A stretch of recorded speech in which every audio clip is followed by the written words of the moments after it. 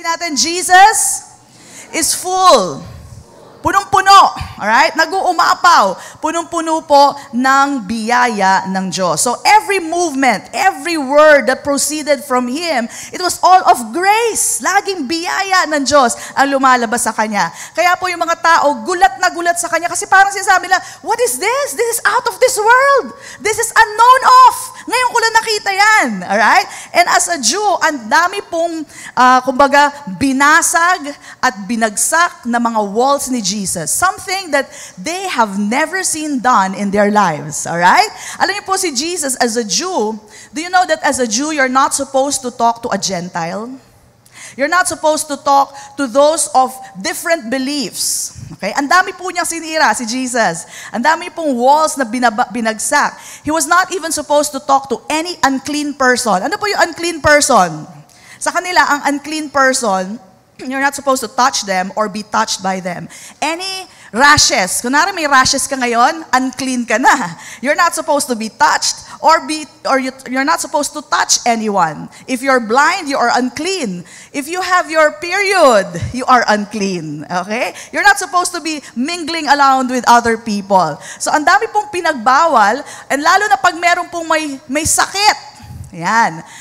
May sakit, katulad po nung leprous. Ayan, meron po mga uniforme yan. And pagka bulag, meron ding uniforme yan. Iba-iba po ang color coding nila. Hindi po ngayon lang color coding. Nung panahon nila Jesus, may color coding na po. Brown if you're blind, red if something like that. Red if you're leprous. Alright? Meron silang sinusuot na parang kapote or coat. Alright?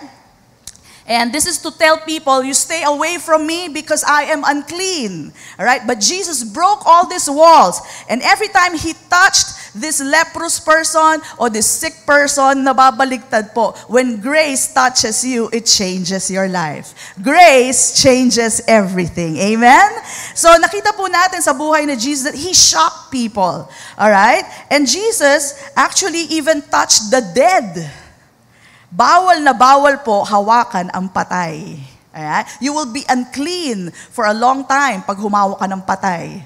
Alright? So, Jesus even touched the dead and the dead came to life. Alright? So, every time Jesus would move, lahat po ng mga tao laglag pa nga. You understand what I mean? Laglag pa nga sila. Why? They were shocked. This is amazing. They were flabbergasted. They were astounded in every movement that Jesus did. All right? Pero alam niyo po ba, that is grace in motion. Jesus was grace in motion. All right? And actually, Jesus is showing us the way that we shouldn't put walls. All right? Pagka may sinner, pag may sinner, alam niyo kung saan nandun si Jesus? Kasama ng mga sinner. Kasama niya mga prostitute, kasama niya mga tax collectors. Ito yung mga taong iniiwasan ng tao during His time. Now, let me tell you, it's not so far from what Christians are doing. Some Christians, they want to gather with other Christians, but they don't want to have anything to do with those who are different. Okay? For example, si Jesus, He talked to the Samaritan. Alam niyo po ba ang Samaritan? Hilaw na Hudyo. May mixture. Siguro, hindi na ako magbabanggit ng mga other faiths, pero may mga alam kayong faith na similar to us, pero hindi eksaktong katulad sa atin. And some Christians, they would rather gather with those who are just like them, pero ayoko yan, mga mga Baptist yan. Diba? May mga ganon. O kaya, mga Catholic yan. We put names and we stay away from them and we don't treat them the same way we would treat other Christians of the same faith. Alright? Which Jesus clearly showed that should not be the way. Alright? He talked to Samaritans. And Samaritans are those hated people because they're a mixture. May halong Jew na may halong ibang paniniwala. But Jesus talked to them. In fact, let me tell you, hindi lang niya basta kinakausap ang mga Samaritan. You know the story about the Samaritan woman, all right? Not only did He break a lot of walls here, babae na, Samaritan pa, tapos adulterous pa. Amen? And some Christians would stay away from these kinds of people. They would stay away from sinners. Okay? Ay, ayoko niyan. Mababa ang lipad niyang babaeng yan. Di ba? May mga ganyan tayo. Ayoko yan. Mga nagsisigarilyo yan. You know, in fact, just recently, I was in a group, and there's this pastor who was talking to a teenager. Okay? Now, this will, kumbaga parang medyo ma-amaze tayo dito, magugulat tayo, no? But this is how it is. This is a pastor talking to a teenager. At ang sabi ng pastor ay ganito, yung mga kaibigan mo na nagsisigarilyo, iwasan mo yan. Stay away from them. And I was listening to the conversation, okay? Stay away from them. All right? Now, this teenager said, paano ko pa sila masisharean? Teenager pa nagsabi, paano ko sila masisharean kung I stay away from them? You know, I put my peace of mind inside, nakipag-usap din po ako. At ang sabi ko, you know, for me, ang sinasabi ko sa mga teenagers ko is, you know what? I can never stop you from smoking. I mean, I'm not with you 24 hours a day. Tama po ba yun, mga magulang? Lagi nyo bang kasama ang mga anak nyo? Hindi. And they would always try something. But this is what I tell my teenagers. Alam nyo, anak, ang sasabihin ko lang sa inyo ay ganito, be wise. Be wise. Because you know what smoking does to you. Alright? Marami nga na nagsusmoke ngayon, gustong-gusto na nilang matanggal sa smoking. And yet they cannot anymore because there is such a thing as nicotine addiction.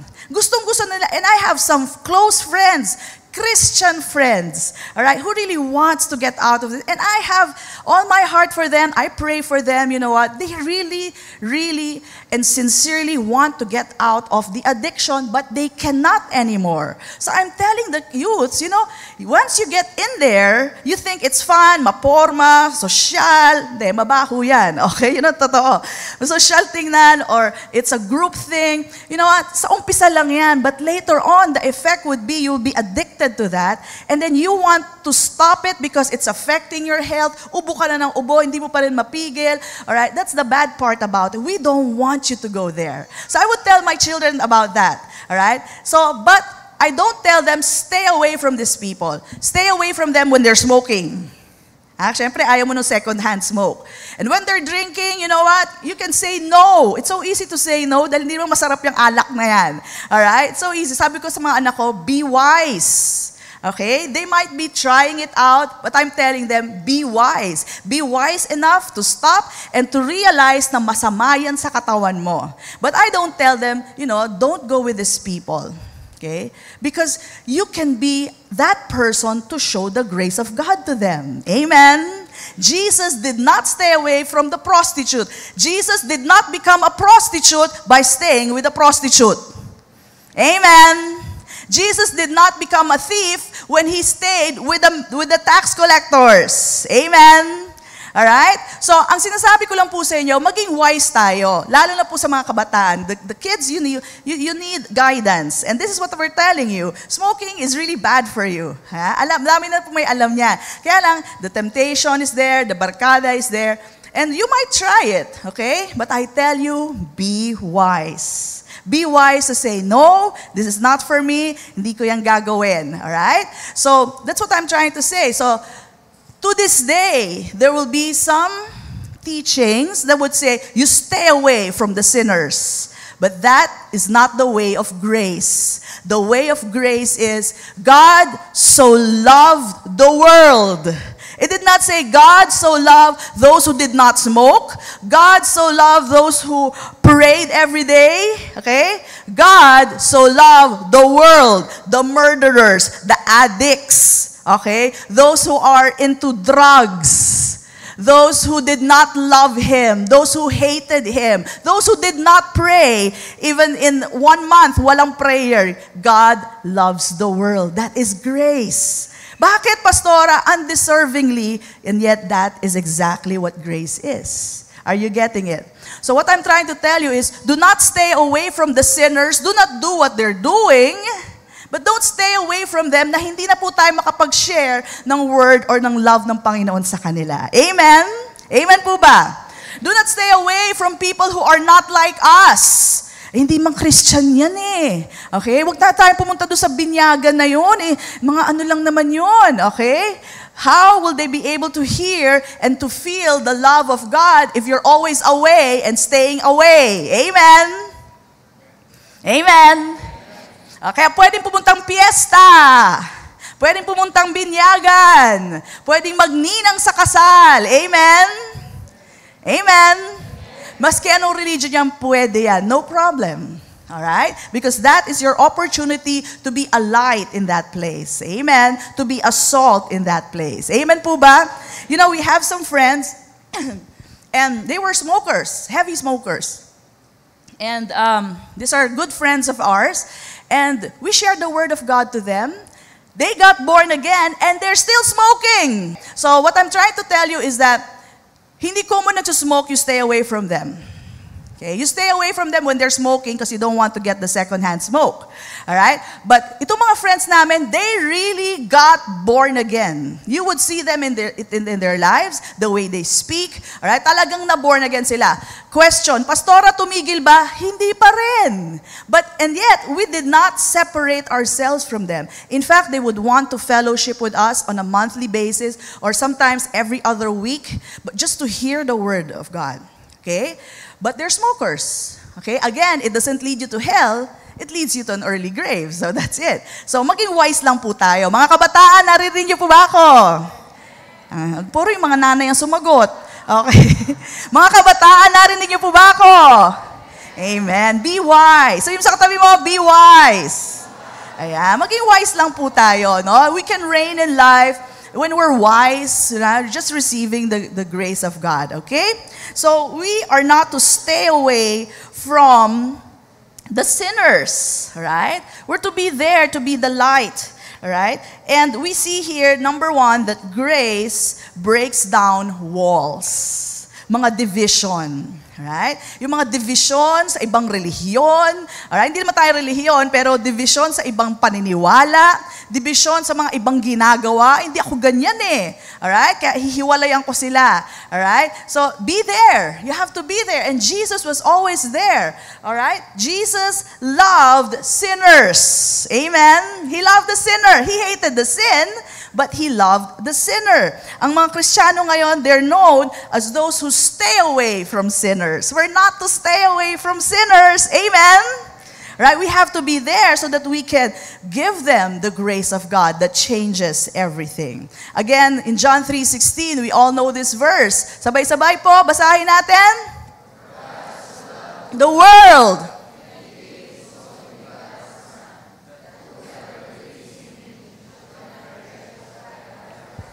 Amen. Alright? Sabi, whoever believes in Him. Hindi sinabing whoever does not smoke. Whoever stops drinking. If they want to continue drinking, that's their life. It's just that they won't enjoy, the fullness of life. Alright? Medyo groggy sila in life. But if they believe in Jesus, guess what? Whoever believes in Him should not perish, but have everlasting life. And I tell you, there is hope for them. They can stop drinking because of the grace of God that is in their lives. Amen po ba? Alright? Another verse that I would like to show you that shows us that the wall is broken. Sabi po ni Paul, and this is Paul speaking, he said, there is neither Jew nor Greek. Wala na pong division ngayon dapat. Right? There is neither slave nor free. There is neither male nor female, for you are all one in Christ Jesus. Grace breaks down all walls. Amen? Grace breaks down all walls. So, we should not put up walls, right? Rather, we should bring down walls. May wall ba doon sa mga kapitbahay mo na hindi kayo same faith? Alright? You know why? Go there. Go to the neighborhood. Baka, sabi mo, mga palaro lang naman yan doon sa simbahan, sa kapilya namin eh. Kaya ayoko sumali. Hindi, sumali ka.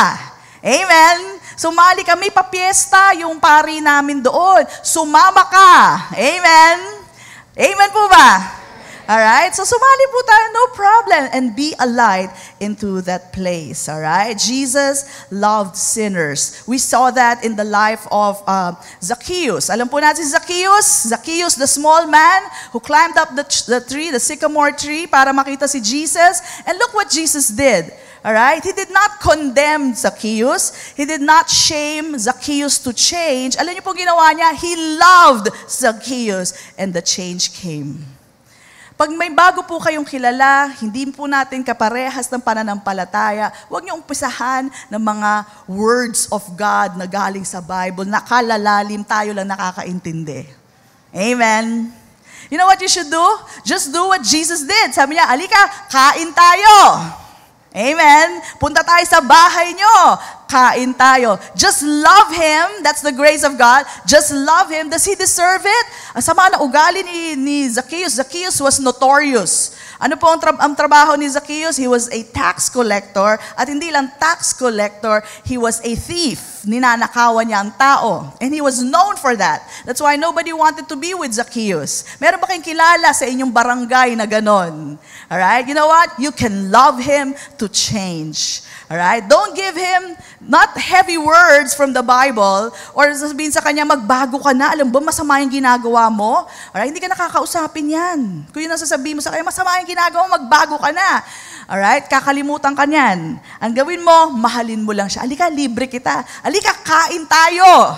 Alright? And you know what? All of a sudden, because Jesus loved Zacchaeus without any sermon, alright? Sabi ni Zacchaeus, kung ano man ang ninakaw ko, ibabalik ko lahat, dadagdagan ko pa. Amen? I tell you, salvation has come into that house. Come on, give him the glory.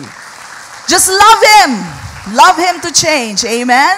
Meron ba kayong asawa, anak, na parang ayaw magbago? Dahil sa haba ng sermon nyo, tigil-tigilan nyo na ang pagsesermon, mahalin nyo ng mahalin, magbabago yan.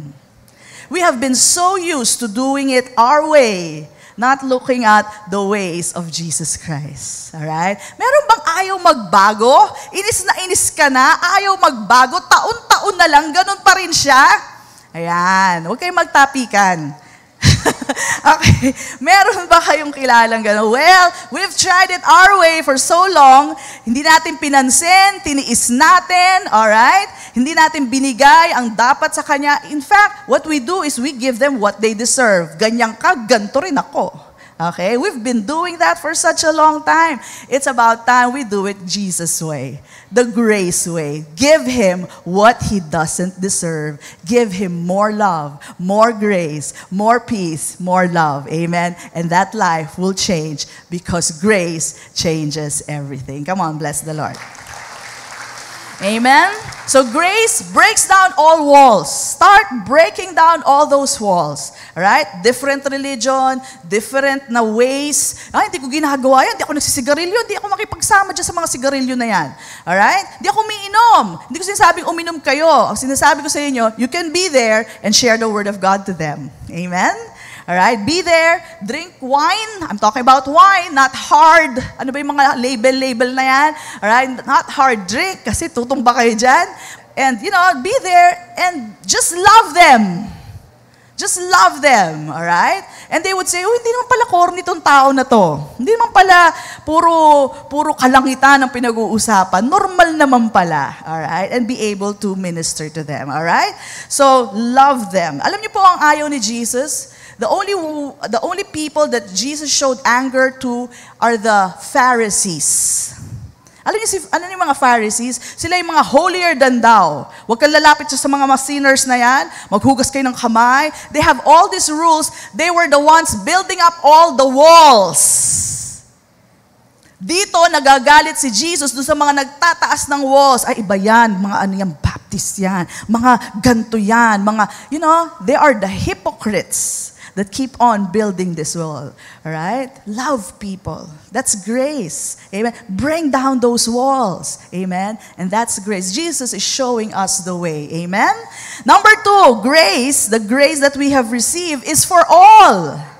Again, for God so loved the world. Walang pinili doon. Hindi lang doon sa para mababait, para doon sa mga mahilig manalangin, mahilig magbigay, sa inyo lang ang biyaya, hindi po, para sa lahat. Sabihin natin lahat, para sa lahat. Okay? And it is for free. Look at Romans 3:20. Romans 3:20 tells us, therefore, by the deeds of the law, no flesh will be justified in His sight. Alright? Sa paggawa ng eksaktong tama, alright? Hindi ka ma-justify. Paano ba, hindi masasabing wala kang sala sa paggawa ng tama. Hindi ko sinasabing Huwag na tayong gumawa ng tama, pero hindi yan ang justification mo. For by the law is the knowledge of sin, but now, the righteousness of God, ito po ang paraan para magkaroon tayo ng righteousness ng Panginoon, katuwiran ng Panginoon, apart from the law is revealed. Nire-reveal ngayon sa inyo. Ano po yun? Being witnessed by the law and the prophets, even the righteousness of God. How? How? Through faith in Jesus Christ. Alright? Ang paraan po para maging righteous tayo is through faith in Jesus Christ. Para patawan tayo ng katuwiran ng Diyos, if that person believes in Jesus Christ, may katuwiran na siya ng Diyos. Ganun lang, pastora, ganun lang. Grace is really unfair in our eyes. But for God, who knows all things, that is the best thing to do. Why? Because all have sinned. Let's continue. Sabi dito, to all and on all who believe. Alright? If you believe, then you have the righteousness of God. For there is no difference. Tingnan nyo, wala nang difference eh. Bakit? Tingnan nyo, for all have sinned. Meron ba dito hindi nagkasala? O hindi na magkakasala? Walang makakapagtaas ng kamay. Okay? Maski ako, ibababa ko kamay ko. For all have sinned and fall short of the glory of God. Maski sabihin mo, hindi, maliit lang ako magkasalanan, pastora. Maliit lang, hindi ako katulad ng mga murderers. But it's all the same. It's all sin. So the Lord has made a way so that all who believe in Jesus can have the righteousness of God. Alright? Maniwala ka kay Kristo, pasok ka na. Alright? Paano po ba tayo nakakapasok sa isang concert arena? Pag may concert, alright, sabihin mo ba, ako si Mean, papasukin mo ako. Ganun ba yon? Hindi pwede. Ako si Jason, ako yung nagsisilbi sa church namin, papasukin mo ako. It's not of anything. Alright? It's the ticket. Okay? Pag may ticket ka, no questions asked. Kaya naglaba ka, kaya naghugas ka ng pinggan, kaya nagbigay ka ng charity, sa charity, walang kinalaman nyo, may ticket ka ba? Okay? I tell you, our ticket is none other than Jesus Christ. Kung may ticket ka, no questions asked, pumasok ka na. Pasok ka na. Amen? And how simple is that? Alright? How simple. Everyone can do that. Anyone can share that. Believe in Jesus Christ. Alright? And you will receive the righteousness of God. Amen? It sounds unfair. Grabe, pastora, ang bait-bait kong tao. Tapos ito, sama-sama, naniwala lang kay Kristo. Ganun lang ba yon? Ganun lang. It seems unfair. Pero kung ikaw kaya yung taong salbahe, you will say, amazing. You are amazing, God. Truly, I praise you. Amen? Come on, bless Him. It really is amazing. All right? So, grace is for all. So, wag po tayo maging choosy. Sabi mo, wag kang maging choosy. Wag mo pinipili kung kanino mo ibibigay ang biyaya ng Diyos. All right? Be gracious to all. Love all. Give them what they don't deserve. Ay, hindi, to pastora, salbahe kasi to eh. Kaya ganyan lang ibibigay ko sa'yo. Pero ito isa, mabait to, kaya mabait din ako sa kanya. That is what they deserve. That is not grace. Every time you give somebody something they deserve, that is not grace. You give people what they do not deserve. Amen? And it will stop the cycle. I'm getting ahead of myself. Okay, let's go to number 3. Okay? Grace justifies us freely. Sabi nga sa Romans 3:23, for all have sinned and fall short of the glory of God. Verse 24 says, being justified freely. Sabihin natin lahat, freely. Freely. Alam niyo po, ang pagkakagamit pala ni Paul dito sa word na freely, I heard this from Joel Austin. Yung word na freely dito is promiscuously. Sabihin niyo nga yan, promiscuously. Ayan. Ano yung sabihin ng promiscuously? Di ba ginagamit yan doon sa mga loose women? Alam niyo yung loose women? Yung mga minsan, maski sino na lang. Ayan. Pwedeng sino na lang. Kay mayor, kay, nag-janitor, kay, maski sino. Pwede. Are you getting what I mean? They have, when you say promiscuously, it has something to do with sex, having sexual relations with anyone. Pastora, parang hindi naman yata lapat dito sa pinag-uusapan natin. But look at this. We have been given grace freely or promiscuously. Ibig sabihin, maski sino! pwedeng tumanggap nito. From pinakamataas hanggang pinakamababang tao, give the grace of God. We were given promiscuously His grace. Are you getting it? Loosely it was given to us. Freely it was given us. Alright? Now let me tell you, freely you have been given, freely you have received, you also freely give. Hindi mo naman pwede sabihin, nararapat lang na bigyan ako ng biyaya ng Diyos dahil mabait ako. Pag ginangyari yun, reward na yun, hindi na yung grace. Because grace is something undeservedly you received. Alright? So, we receive freely, now give freely. So, yung sa tabi mo, don't be choosy.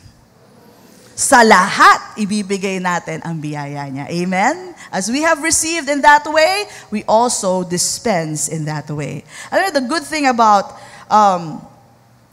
grace is that nature even testifies of grace of God. Okay? Nature testifies of the grace of God. Sino po nakakaintindi ng sowing and reaping? Taas ang kamay. Alright, sowing and reaping works all the time. You see that in nature. Amen? Okay? Pero alam niyo po ba, ang sowing and reaping, it testifies of the grace of God. Paano yon? Okay. Nung nagtanim ka ba ng isang buto ng mangga, nung tumubo ang puno, ilang mangga nakuha mo? Isang piraso rin ba? Isang buto lang naman tinanim mo, di ba? So dapat isa rin buto ang matatanggap mo na may flesh or may laman, may fruit. Okay, that is as you deserve. Amen? But grace is being testified by nature.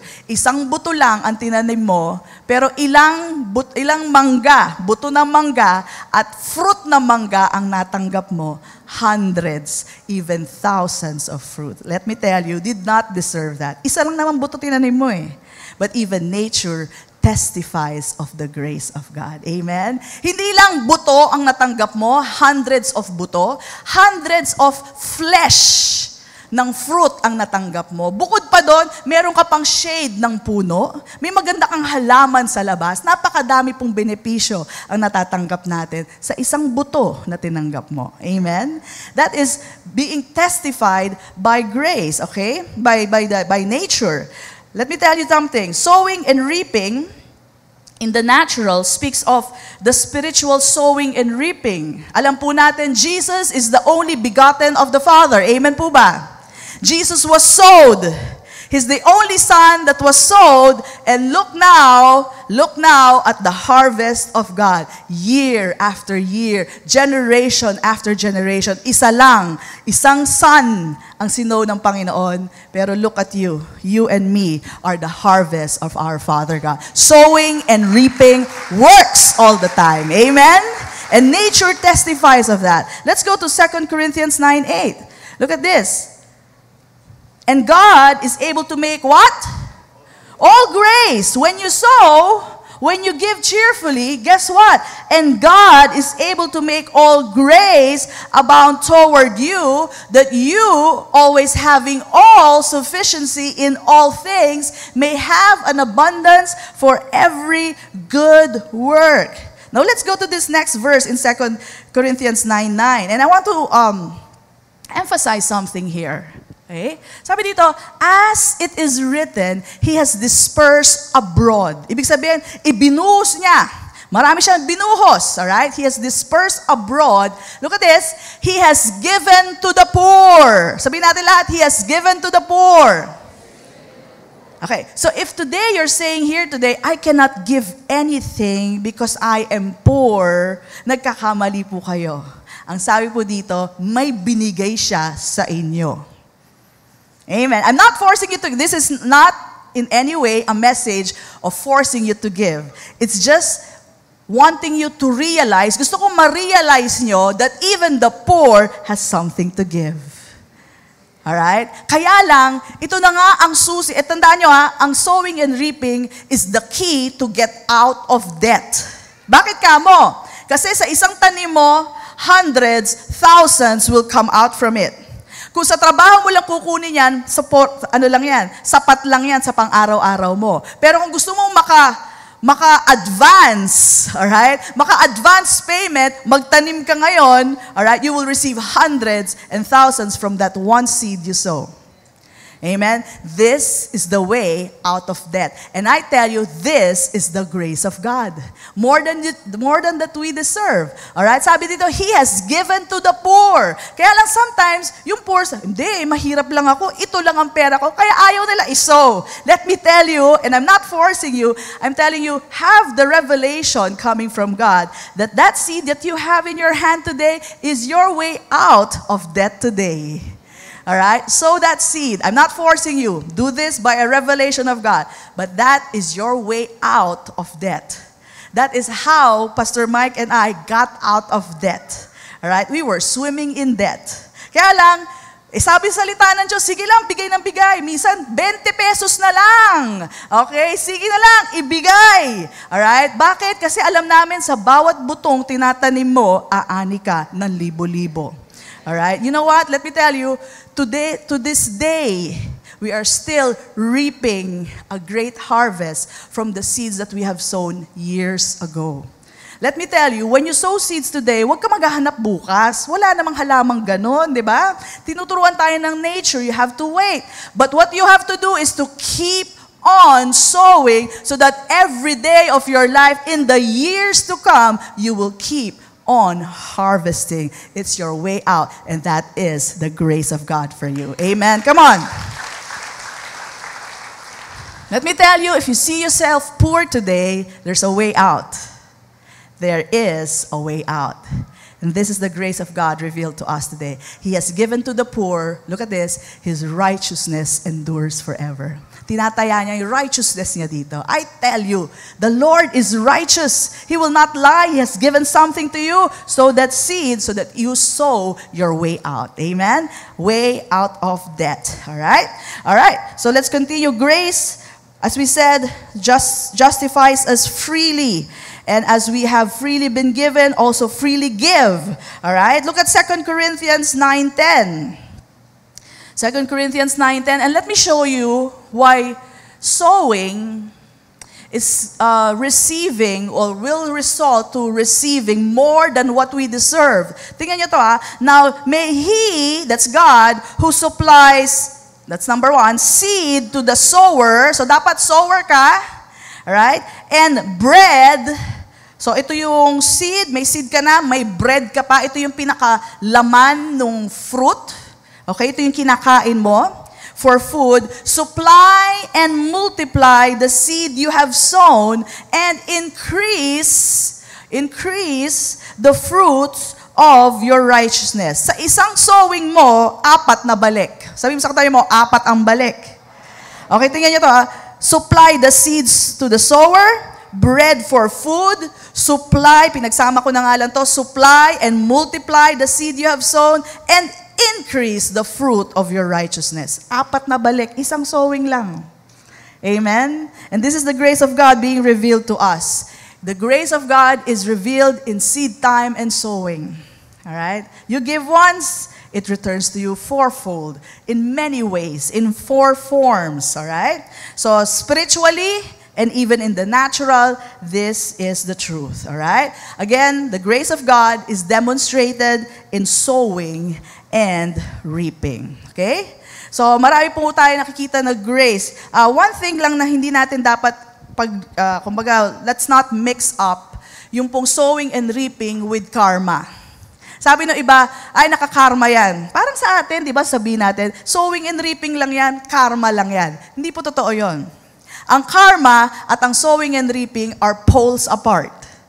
Okay? Ang karma, you get what you deserve.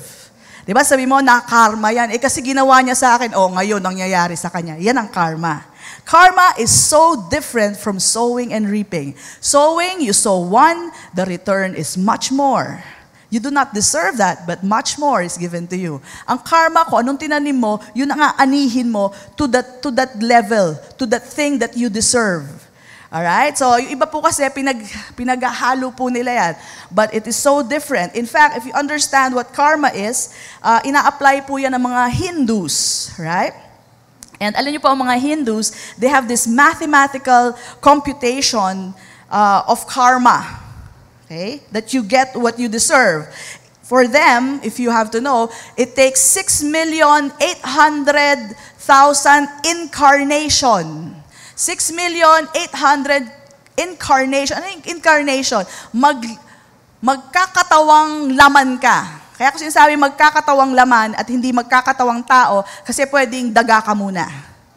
Okay? Are you familiar with that? Reincarnation? Okay? So sa kanila po, it takes 6,800,000 incarnation o magkakatawang laman ka so that you balance off what you did in the past. So if you did something wrong in the past, okay, sobrang sama ng ginawa mo, sa next life mo, namatay ka ngayon, sa next life mo, ano ka muna? Daga ka muna. Okay? Tapos kung as a daga, you do good, hindi mo kinain lahat ng keso at di ka nanira ng bahay, okay? Ang mangyayari sa'yo, next life mo, baka maging baboy ka naman. Ayan. Kaya alam nyo, hindi nila kinakain ng daga, ang baboy, ang baka. Bakit? Kasi baka lolo ko to. Nag-reincarnate siya. Hindi nila kinakain ng baka. Sinasamba nila ang baka kasi higher form of being na yan. Biro mo, dating daga, ngayon baka na. O, diba? Baka, great-grand lolo ko to. Kaya hindi po nila pinapatay ang baka, pati ang daga nagkalat sa India or whatever, what country is that.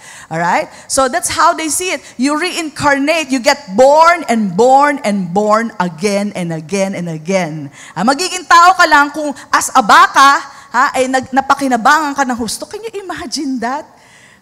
Iisipin mo na dati kang baka, ngayon ikaw ay tao na. Okay? So that's how they see it. And it takes 6,800,000 incarnation for you to balance out. So what do you call it? You get what you deserve. That's not grace. There's no grace at all. Okay? Sa atin po as believers, we get born again one time. You get born in the physical and again in the spiritual. And look at this. Wala kang dadaan ng proseso. Dati kang hindi mananampalataya, ngayon anak ka na ng Diyos Ama. Amen? That is getting what you do not deserve. Dati kang hater, enemy of God, all of a sudden you got born again. Now you are the child of the Almighty God. That is what you call grace. Amen? You do not get what you deserve. Imagine, enemy ka dati, ngayon anak ka na ng Diyos. Undeserved. That is what you call grace. Amen? Palakpakan na natin, Panginoon. Praise God. That is how He works. So, it is so different from other beliefs, right? I'm not saying we look down on them. I'm just saying, don't ever confuse karma with sowing and reaping. Okay? Grace of God is so different from other beliefs. Sa iba pong belief, you have to pay for your sins. In Christ Jesus Christ paid for all our sins. Amen? In other beliefs, you know what? You are condemned. You are to be blamed for your sin.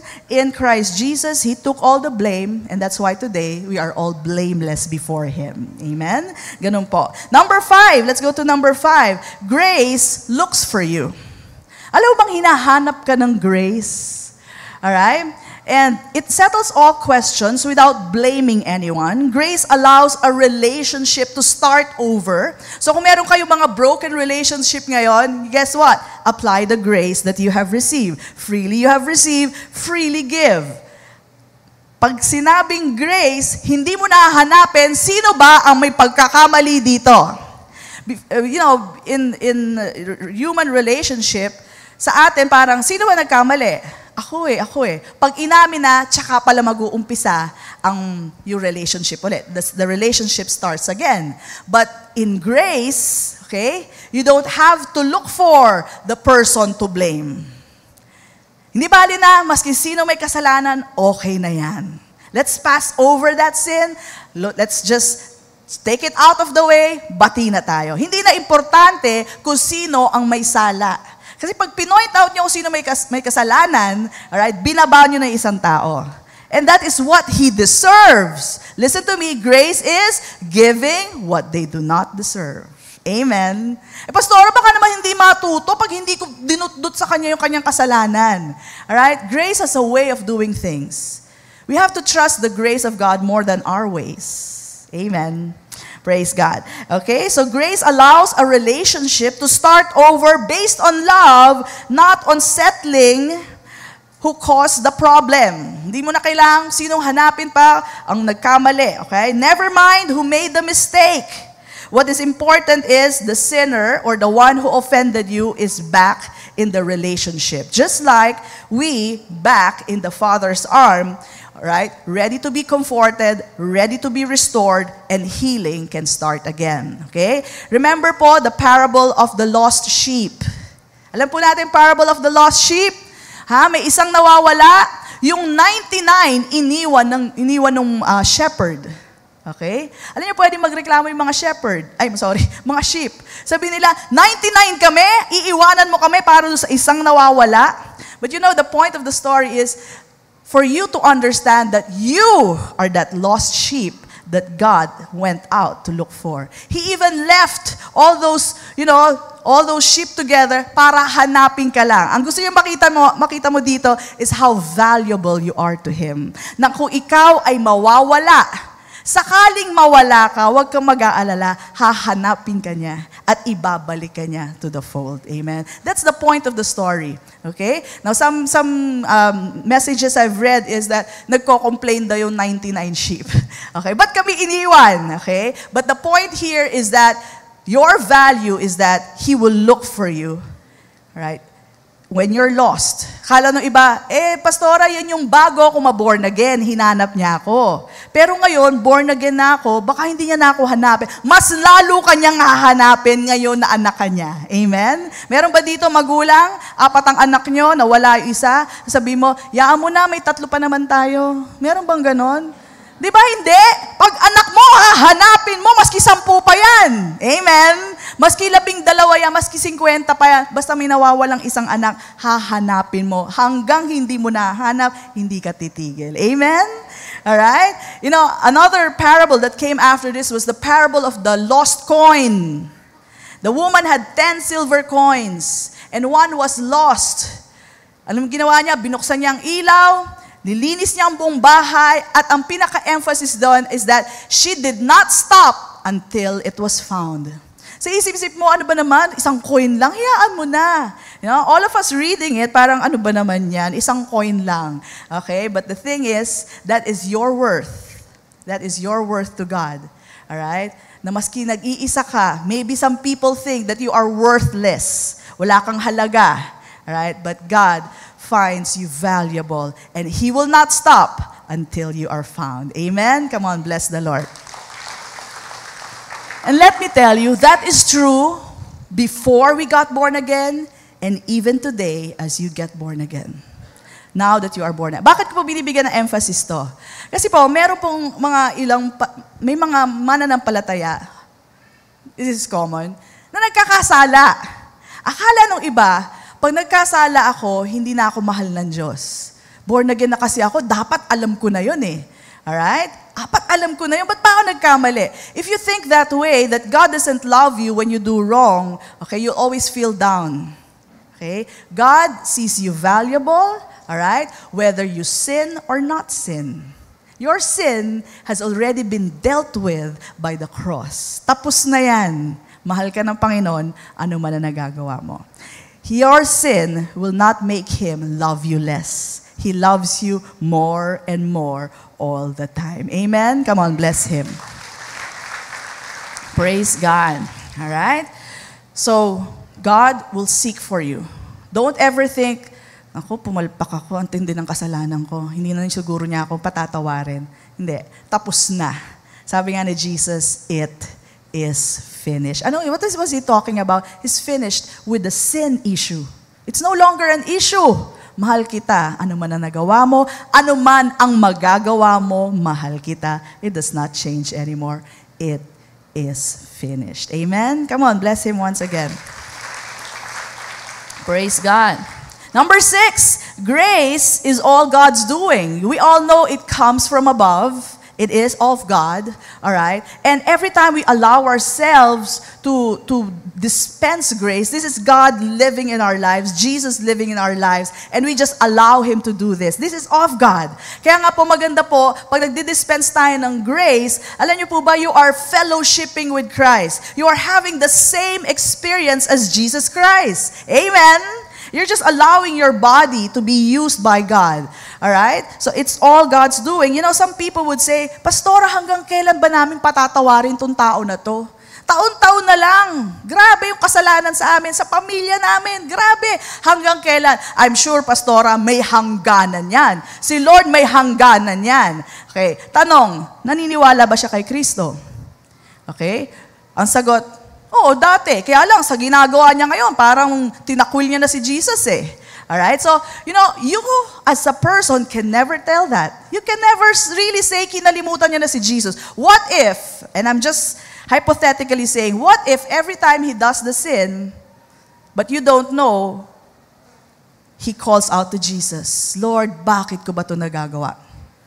Okay? Now, we can never be the judge of that person. Stop judging the person. That is not our role. Amen? Okay? Now, I know some of you have this problem with some people na paulit-ulit na lang. Hanggang kailan ba patatawarin tong tao na to?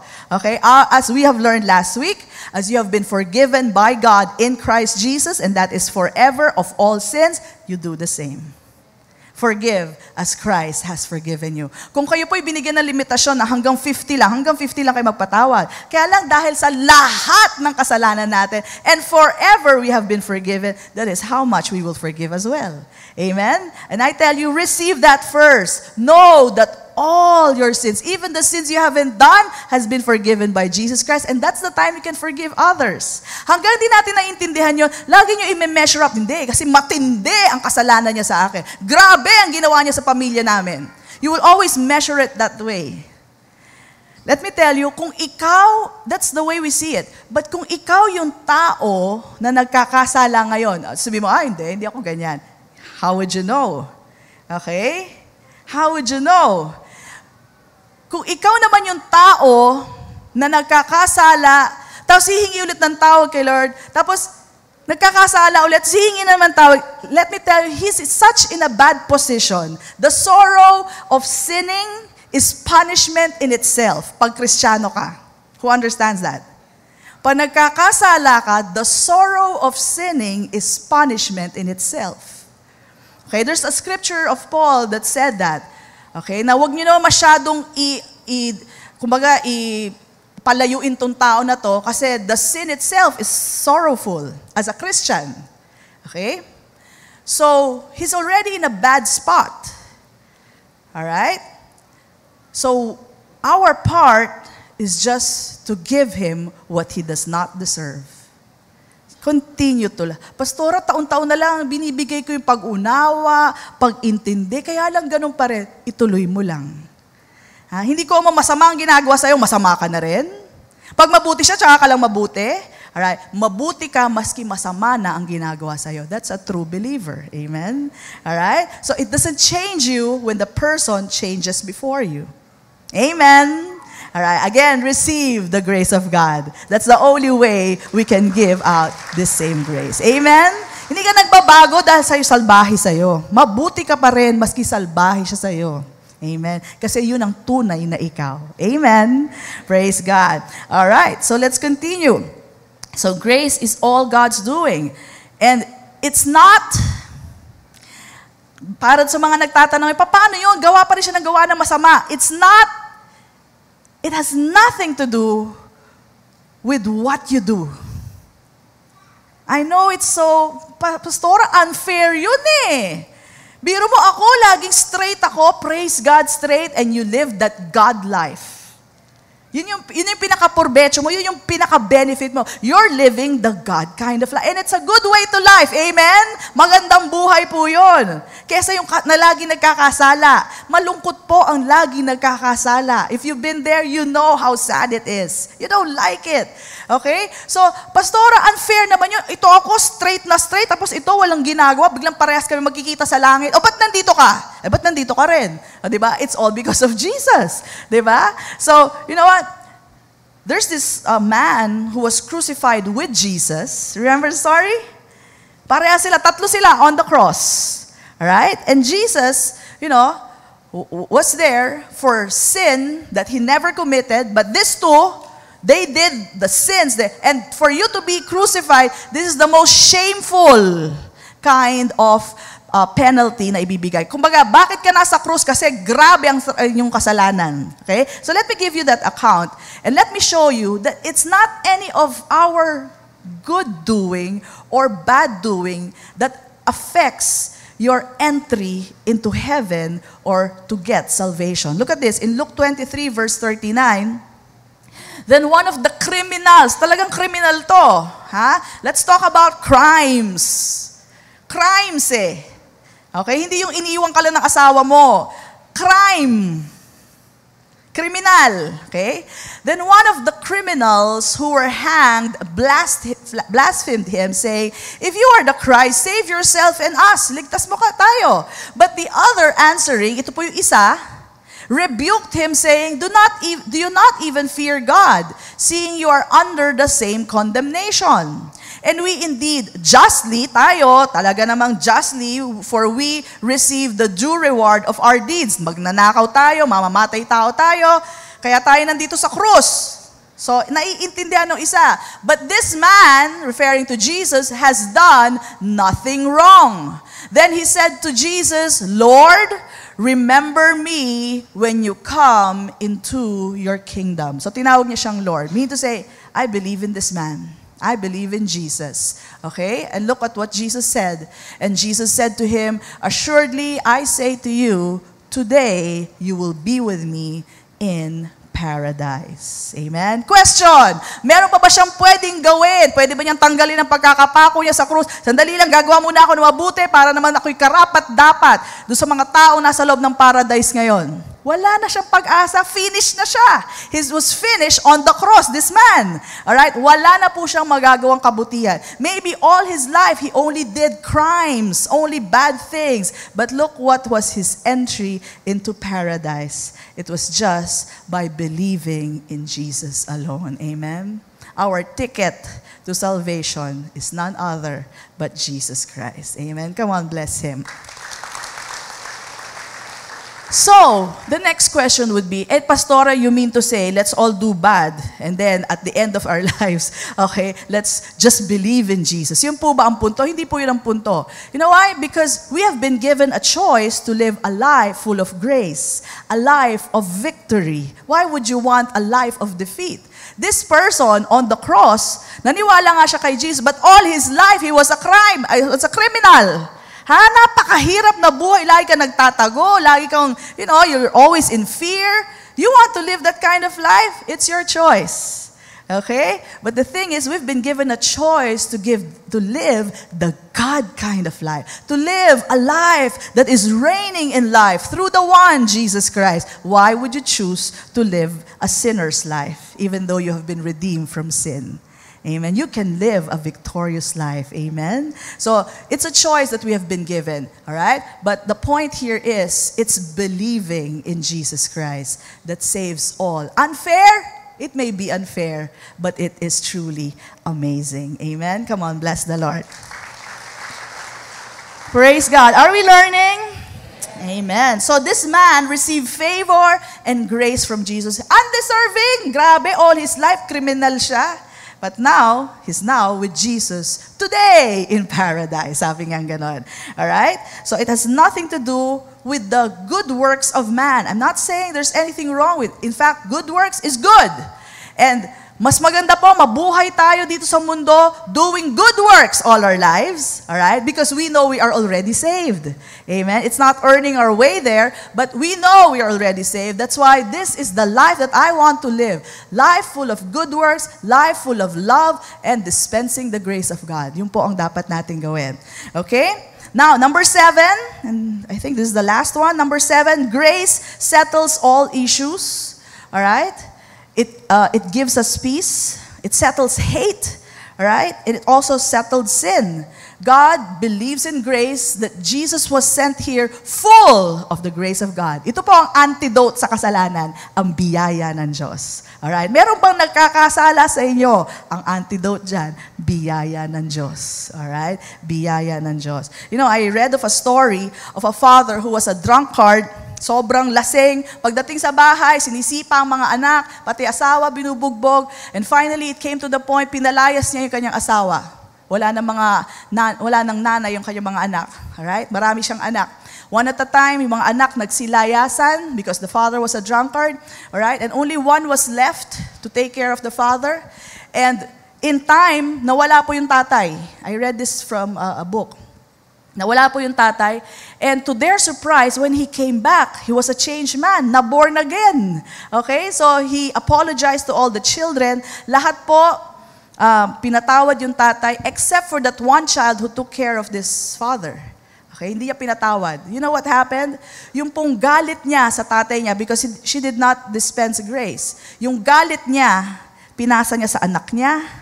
Lahat ng anak niya galit sa tatay, pero pati yung mga anak niya galit din sa kanya kasi she would not let go of that anger that she had. All her life, nakita niya kung paano siya kumbaga nasaktan dahil sa kanyang tatay. She did not let go. She did not forgive. Okay? And what happened? Pati po yung pamilya niya nasira dahil po hindi siya nagpatawad. Yung mga ibang kapatid niya, nagpatawad sa tatay. Alright? Alam niyo yung nangyari? Naging maayos ang pamilya. Ito lang isang pamilya na to na hindi nagpatawad. Let me tell you, when there is an issue in your family, let grace settle it. Let go of the sin. Forgive. Alright? Forgive as Christ has forgiven us. When you forgive, okay, we realize that the person that we set free is ourselves. Kala natin, we are putting walls and, imprisoning the other person. Hindi po. Pag nagpatawad kayo, ang una niyong pinapatawad at pinakakawalan ay ang inyong sarili. Forgiveness benefits you more than the other person. The word forgive has 3 meanings, okay? To let alone, ibig sabihin, disregard mo na yung kasalanan na ginawa sa'yo. May ginawa ba sa'yo? Hayaan mo na. Sabi mo sa katabi mo, hayaan mo na. Pakawalan nyo na. To let go. Ito po yung to let go. Pakawalan mo na. Hayaan mo na siya. Alright? And number 3, to leave. Just leave it, nagkasala ka ba? Okay, fine, no problem. Okay? And that is why we are asked to forgive and not to avenge. Avenge is to get equal. Sino po nanonood, the Avengers? Kakaunti pa lang tayo. Okay? As much as I like the movie Avengers, I am not into avenging. Ayan. Avenging is to get equal. To retaliate. Alright? Gaganti ko. Kung ano yung nawala sa akin, dapat makuha ko. And this is what the Avengers movie is all about. They are avenging. Pinaglalaban nila. But the Lord has told us, we are not to avenge ourselves. Romans 12:17, sabi dito, repay no one evil for evil. Meron bang evil na ginawa sa'yo? You are not to repay them with evil. Have regard for good things in the sight of all men. If it is possible, as much as depends on you. Does it depend on you? Kung nagde-depend sa iyo yung sitwasyon, kasi minsan naman borrowed offense lang, hindi mo namang away, nakikiaway ka. Nachismis lang sa iyo na, may sinabi sa iyo yung alam mo ba, ginanto ako. Okay, pati ikaw galit na doon, that's borrowed offense. Okay? As much as it depends on you, live peaceably with all men. Alright? Romans 12:19 says, Beloved, do not avenge yourselves. Do not get equal. Do not retaliate. Yung po ibig sabihin yan. Huwag kang gagante. But rather give place to wrath, for it is written, Vengeance is mine, I will repay, says the Lord. Okay? Hayaan mo si Lord ang gumante. Maganda gumante ang Panginoon. Your enemies will become your friends. Amen? Okay? So as much as we like the movie Avengers, we are not to avenge.